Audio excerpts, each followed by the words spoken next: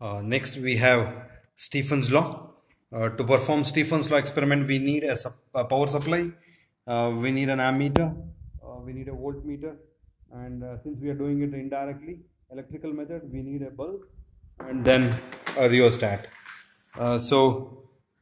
You have to verify the Stefan's law. E is directly proportional to the fourth power of temperature, but we are calculating power and resistance across the bulb.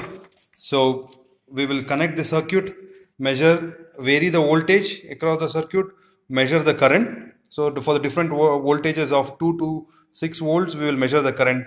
Therefore, we can calculate the power and resistance. Henceforth, we can plot a graph of log P versus log R. The slope should be equal to 4, which verifies the Stefan's law. So we will connect the circuit now.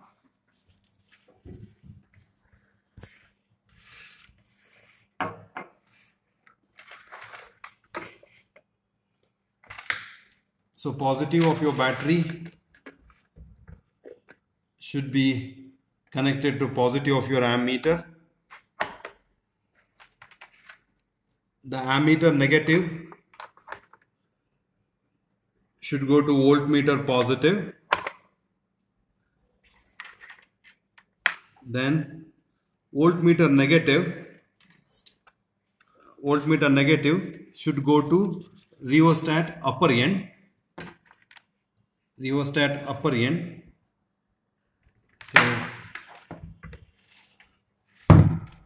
So from here to voltmeter negative. Then rheostat lower end should be connected to source negative.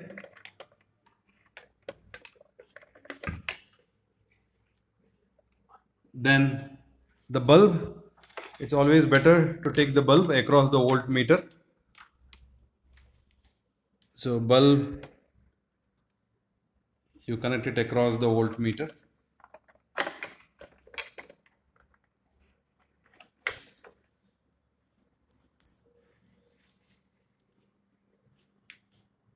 So keep the supply voltage to the maximum range of around 12 volts. Now switching on by varying your voltage using the rheostat. I'll vary the voltage from 2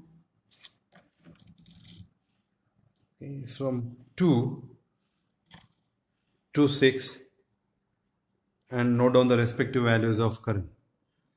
So I will vary the voltage from 2, 2.4, 2.8, 3.2, 3.6, 4, etc. For these voltages, I will note down the respective values of the current. As you can see here, as you are varying the voltage, the current is also varying.